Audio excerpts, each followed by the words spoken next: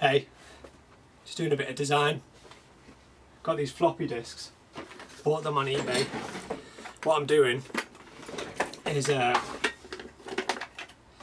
loads of nice pastel colours. I'm basically printing off some cool designs for the front, getting them on stickers, putting them on here, and these are the flavours. And then these go on a like board I print out on Corex plastic, and then I can velcro them on and off so I can change the flavours for the pudges that we're making, filled fried donut balls. So yeah, just spend my time doing that, but should be doing the PPE. But actually end up just making videos talking while I should be doing it halfway through. Rachel's back with the kids soon and I'll be gutted that I didn't actually finish it. So yeah, let's talk about productivity.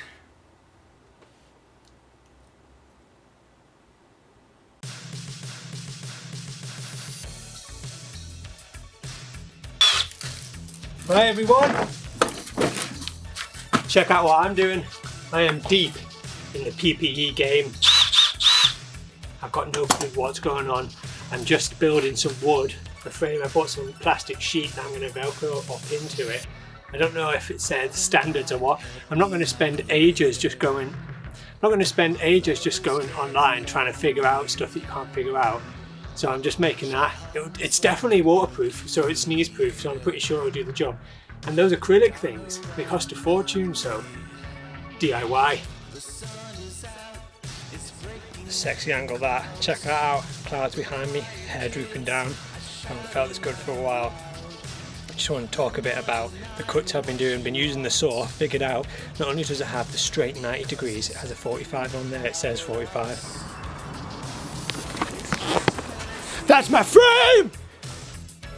Currently making PPE, I just turn around and see this. Alright, so here we've got my PPE sorted.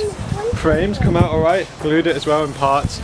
And then this is the plastic sheet I'm now going to velcro on, then cut out around it, and then I might try and put some tape around it. I like it to look better, I wanted to spray it and stuff, but I just don't have time. But hopefully I won't need it for that long. Check this out. So I didn't really think the plastic would be, I just thought it would be see-through. Check what I'm going to be, you know, smiling at my customers through. Can't see a thing through it, look. There's a cornfield. Where's the cornfield?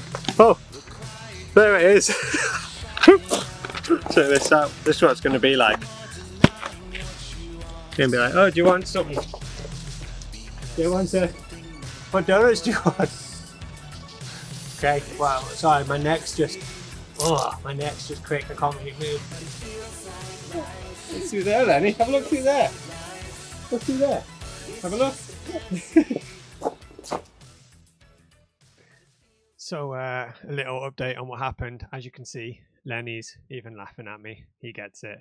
I put it in the van, which was a nightmare as well, just because there's stuff in there, and never took it out. It's still there.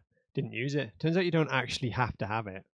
I had a PPE screen on my face, and that was enough. So, all for nothing in the end.